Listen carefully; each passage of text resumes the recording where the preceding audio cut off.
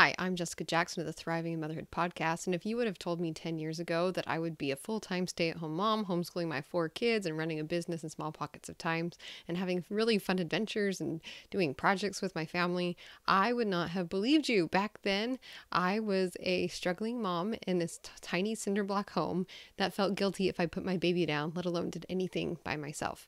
So I today am going to share with you the very strategy and planning method that I've developed over the last few years that has allowed me to get a lot of things done, and that I have taught mothers literally around the world to be able to help them accomplish the things that really matter most to them in the small pocket of time that we all have as moms. For those of you on iTunes, thank you so much for leaving a review, and on YouTube for subscribing. It's great to be able to connect with you every single week. Hi, I'm Jessica Jackson, and this is the new way to thrive in motherhood by leaning into who you are, what you love, your unique family situation and personal mission to create a life that you actually want to live. I want to invite you to join me in saying no to the life of the exhausted supermom, burnout, victim thinking, being pulled in so many directions, suffering through survival mode, or being lost in motherhood, and say yes to building strong families and moving forward on our greatest goals in order to create a fulfilling life that we are excited to wake up to each day and become a soaring mother. This is the Thriving in Motherhood podcast. I really relate to just feeling like all of my time and energy is going towards household things. And whether it's because of the mom guilt, like I feel bad if I do something else, or if it's just the reality of cooking takes time, cleaning takes time, loving children takes time, and pouring into them and reading the books and playing, like all of those things are good. They're nurturing, they're wonderful, they're valuable, and they take time and energy. And so oftentimes it can feel like there isn't space for anything else. It's hard to find space to work on the project that matters to you, to be creative, to practice the skills that you love, like playing an instrument. Or maybe it's something like growing a business or creating a nonprofit or writing a book, or, any of those things that are important and valuable as well, because they are us, right? There's more to us than just being a mom that matter, but it's easy to get lost in that. And so when I had my second child, that first year or two of motherhood, I loved it, and I struggled in so many ways, struggled to find that time and energy to do anything else. Like, how do I organize things in my life to be able to do that? And then also just that guilt of feeling like I couldn't spend time doing something else. And I will say, on that guilt, small aside, is I just have learned that as I do things for me, it only inspires my family. It only builds us all up. It only, rising tide raises all boats. So that's positive. And I've got lots of other episodes about mom guilt. But today I really want to focus on just those practical things of, well, if we want to create that time, we want to create that space, how do we do it? How do we structure things so that we can be successful and plan, right? And then be able to execute that plan. Now, I have tried, after those first 2 years, and I had my second child now, and I was like, I have got to figure this out. I want to be able to do other things. I don't want my days just to be long and endless and watching the clock and waiting for Andrew to get home, just to do bedtime together, right? And waiting for my kids to take a nap so I have time by myself. Like, how do I structure things so that I can be successful? So the first thing I saw people trying was like, I should write out a schedule, right? Like that used to work. I could write out a schedule, and I would write down like, okay, at this time we're going to do this, and this time we're going to do this, and this time we're going to do this. And I never was able to execute that schedule, whether it was because of a diaper blowout, or because a nap took too long, or a nap didn't take long enough, or, we got distracted at the park, or whatever it was. Like, sticking to a schedule felt impossible for me, and it was very discouraging. And then I'd be like, okay, well, this really mattered, so I'll write it tomorrow. And I just felt like I was constantly transferring my dream plan for the day to the next day, to the next day, to the next day. And it was very discouraging, exhausting, and demotivating. So I just stopped doing that. I saw other people that like, let's just write a to-do list, right? Work from your list. I love my list, a to-do list notebook. Like, that's a great productivity strategy. But I felt like, especially when I have my kids at home, they're not gone for 8 hours a day at school, or I don't have babysitters coming over to my home. Like, I'm with them pretty much all day. Those long to-do lists, like if I have a moment to work, just trying to find the thing I want to do on my list that seems like a good fit right now, or that I feel like doing right now, takes time. And so by the time I had made that decision, moment had passed and it moved on. And so I felt like just a lot of these things that maybe work for other people at work, if you're gone all day long and have lots of time to figure things out, like those didn't work for me. And so I got a planner. I got a notebook. I looked at tons of planners and I was trying to figure out like, how do I do this? How do I organize it? And I couldn't find anything that would work. And so I got a planner and I spent the next 3 years, really trying to implement and tailor all these things I had been studying for years about productivity and goal setting and put them all into one notebook in a way that was effective for me. That was both like, it gave me the clarity that I needed to know what I wanted to do in any given moment, but also was flexible. And so that I wasn't constantly writing things week after week. And I didn't have all these things that were left undone every week or every day. And I just was constantly transferring.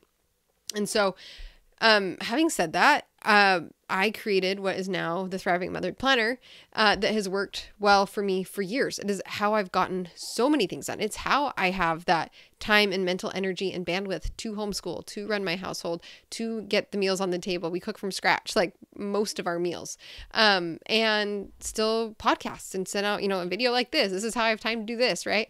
Every week. So I'm going to boil it down. If you've been listening for a long time, this is brand new, hot off the press, my 5-step peace method for planning your week. And the whole point here is I want you to be able to work through this 5-step plan and to be able to feel peace because you're confident that this is really what matters most. And you feel confident that you can accomplish it and you're not running from behind and constantly stressed, that this is something that you really can win. That's something that you really can feel good about. And the other thing that you need to know before we jump into those 5 steps is that you do not need to implement this all at once. This is why I love it so much. When we're building a foundation here, you are learning a skill set that will last you forever. And it's going to help your kids as you teach these things to your kids. It will last them forever. So this is a foundation that you're building, and it's okay if it takes time to build it. It's okay if you just do one little thing and you get better at doing that one thing and add the next thing and add the next thing. And the thing that I love about this as well is that every single one of these steps will make a difference. You just do number 1, you're going to feel so much better. You add number 2, you're going to feel so much better. So it's a very much meet you where you're at and work with you where you're at. So if you're totally in survival mode, pick the one that would make a big difference for you right now.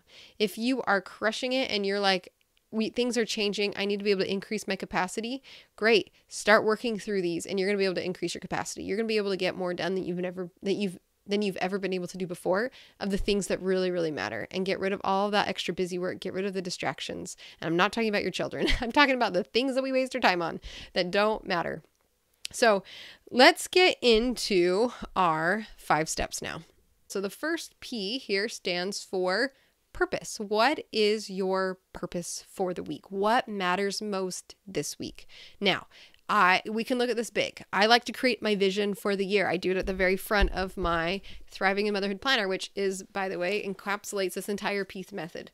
So at the very beginning of the year, I've done all of this work figuring out what my vision is for the year, what matters to me, what are the projects I want to do, what habits do I want to create, what the systems do I need to implement in my home, my family, what experiences do I want my family to have this year, just my own personal goals, my own personal projects. Okay, that becomes my vision. And so every week I like to look and say, what is a little bit that I can do for my vision this week so that I keep moving that forward? And all year long, those baby steps add up. But the other question that when it comes to purpose is what I asked is what matters most this week? It could be celebrating your child's birthday. It could be nurturing a sick child. It could be getting homeschool back on track and being consistent with that. It could be, working on your marriage, right? Showing up and making sure that you're talking with your spouse every night for 10 minutes. But I want you to get really clear. What is the purpose? What matters most this week? And we want to start from this place because so often we talk about productivity, just getting a ton of stuff done, right? Checking off those to-do lists. But I want you to get the right things done because everyone has finite time, right? We all have constraints on our time. We all have constraints on our energy.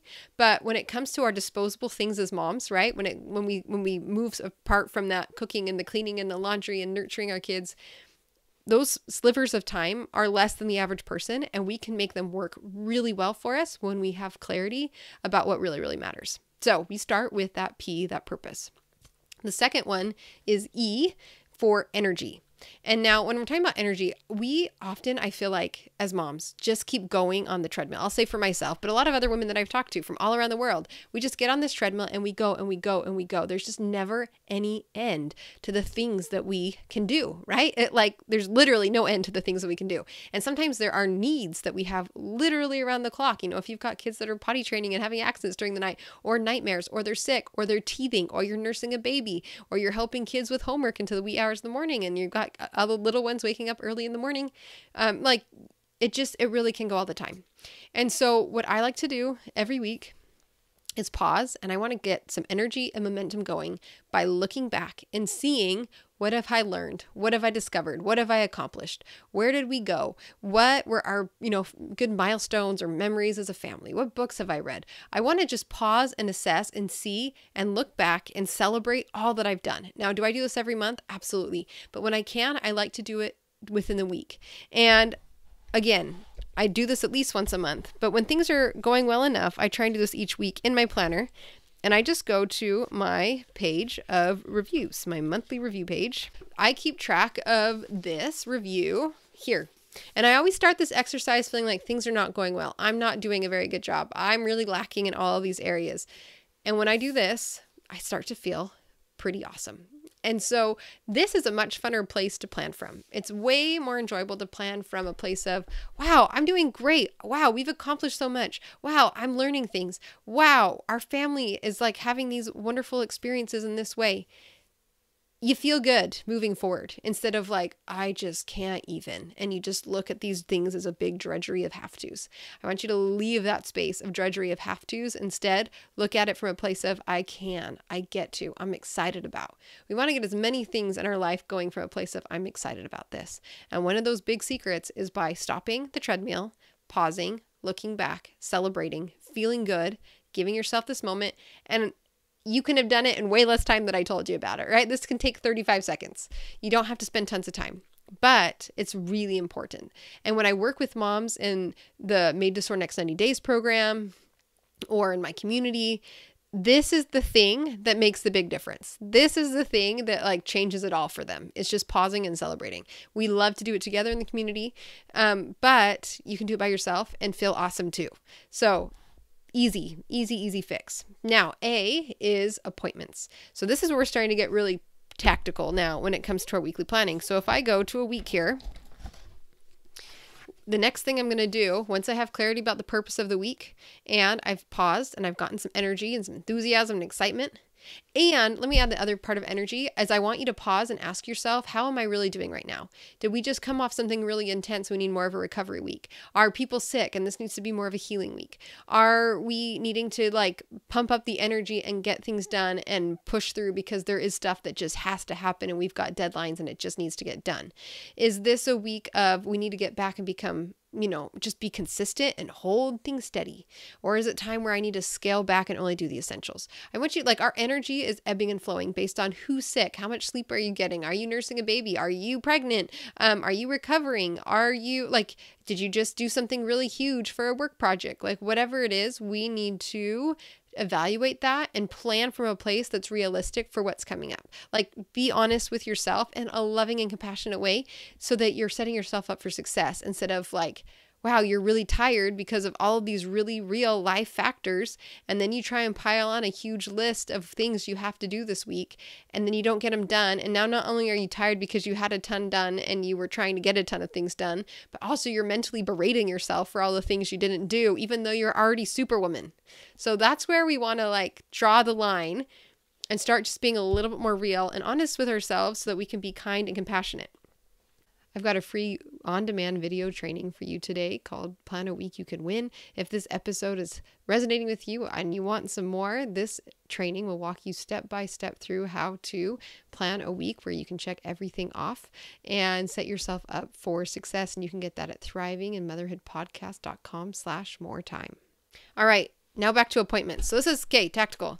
So we've got here, I like to write on this column, my appointments. These are the things that you have to do this week. These are things that are on the calendar scheduled. This is your doctor's appointments. This is your baby toddler's library story time. This is your kids, dentist trip. I don't know, whatever you have going on this week. Now I've got 2 formats in the planner. One is the hourly one. It's like your typical hour by hour every day. If you're someone with a ton of appointments, if you've got your kids in public school, if you got lots of extracurriculars, if you're working and you have lots of scheduled things on the calendar, awesome. You can use that type of a planning system. But for me as a stay-at-home mom, I don't often have loads of scheduled appointments. And when I had little kids, I had very few scheduled appointments. And so using this format of just like I can write 1 or 2 things a week if needed, or a day if needed, most, was realistic. And so it wasn't so discouraging to look at this endless blank page where I was like, wow, I really have nothing going on. How pathetic is that? And instead it's like, wow, look, I've filled up the week. Perspective matters, right? It's like those scales on the bar graph. You want to make it swing in your favor visually. The next thing that I like to do is if there's something that is specific that I have to do that day. So this might not be like I have to do it at 9:30 because I need to be at the doctor's appointment at that time, but it's like I really do need to do laundry on Wednesdays and I really do need to do grocery shopping on Tuesdays, whatever it is. That is what I put over here. But again, I'm not putting very much on these pages of like scheduled things because we want to be flexible, right? I want to clarity, so I want to know what has to get done, but I want to be flexible, so I don't want to load a ton of stuff up over here that I can't gauge because I don't know what's going to happen today, which is exciting, right? We can, when we plan for the flexibility, we can be excited with the ebbs and flows of just normal family life because they are here, they are real, and they happen. All right, the C in peace is choose 3. So we are going to choose the 3 things that matter most this week with some like specificity to them. So I've got them right here. I call them my big 3 for the week. It's something I learned from Michael Hyatt over a decade ago when he was teaching this to like entrepreneurs and business executives and corporate people. And I was like, we need that. I need that as a mom. I need to know what my 3 things are. So we're picking our 3 things for the week. Now, for me, this is not necessarily 3 extra things. So one of my big 3 is homeschool. If we have school that week, that takes a lot of my morning. And so that is going to be a big 3 when I have it. If we have a celebration, like a birthday, we just had 4 birthdays in the last 6 weeks. So that was a big 3 a lot when I had like every other week, I was doing that as a celebrating a kid's birthday, prepping for that. Or if you have like holidays or people visiting, or if you have a big project, like that's going to be a big 3. Now, the thing about the big 3s is you kind of got 3 life domains. You got something for you personally, something for your family and beyond, whether that's your work, whether that's a job, whether it's a passion project, something creative, something you're doing for service out of your home. Those things are your extras. And so a lot of time, you don't have one of those things every single week on your big 3, but over the course of many weeks, you should be doing all of those things. And so it's a nice way to just collect data and say like, wow, I'm feeling horrible right now. Why is that? And you're like, oh, because all I've been doing is stuff for family for a few weeks. And really, I need to bring in something like one of my personal projects into the mix. Or, wow, I've been working so much on all these projects. Things are feeling off at home. Oh, wow, that's probably why. Let's bring something important to our family into this week. So you can kind of use it to gauge and also balance your life over the course of many weeks or months. Because again, we want to be flexible. We want to be intentional. We don't want to drop the balls that are most important. All right, E is for everything else that needs to happen this week. What do we do with it, right? Because so far we only have scheduled things and we've picked the top 3, but what about all those other little things you need to do, like calling to pay a bill or switching something on the, answering an email on the computer that's important that you have not been doing, but it's like for church or whatever, or something for school. You need to respond to someone at school. Or what about those errands that you have to run? Or what about that conversation you need to have about banking information with your spouse? Where does that stuff go? Well, I'd like to put this in my context-based to-dos. Now, and this is something I learned from April Perry. I think she learned it from Julie Morgenstern. Again, it's been like decades out now. But the thing that I love about this is instead of having one long list and me saying like, what feels good right now? I can say, okay, kids are playing. Awesome. I'm going to make a phone call. Or, hey, it's quiet time. I can pull up my computer. What kind of tasks do I need to knock out? Or, hey, we are going crazy. We need to get out of the house. What errands do we need to run?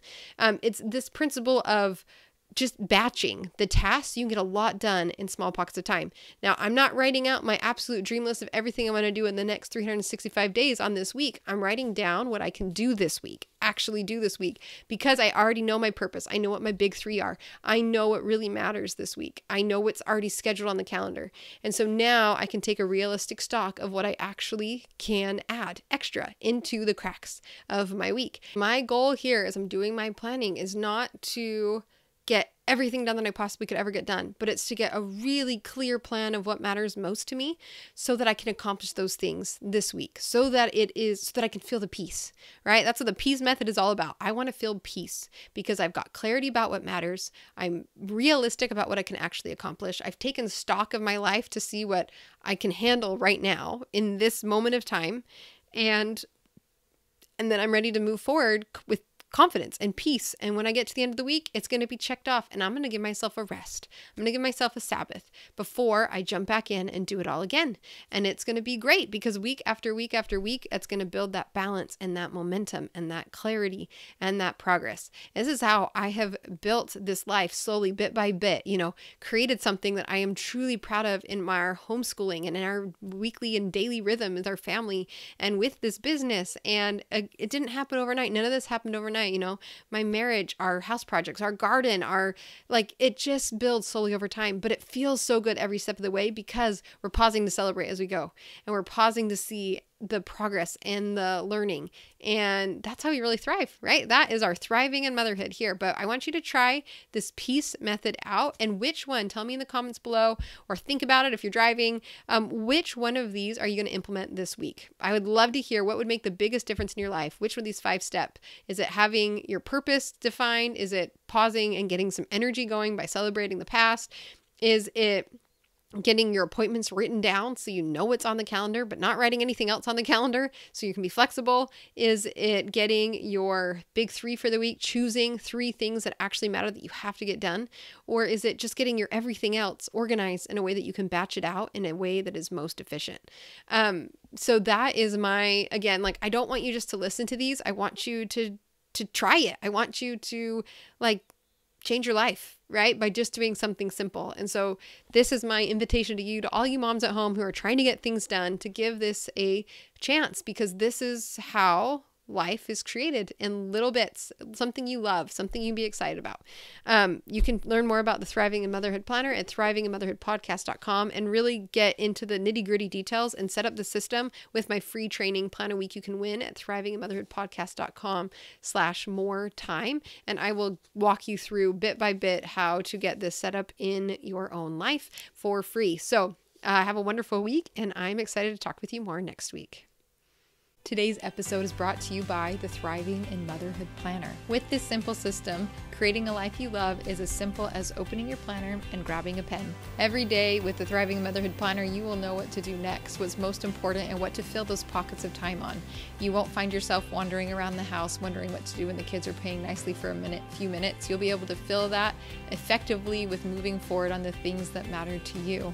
Follow the Thriving in Motherhood Planner's research-based system so that you can move forward on the things that matter to you, no matter the season of life that you are in.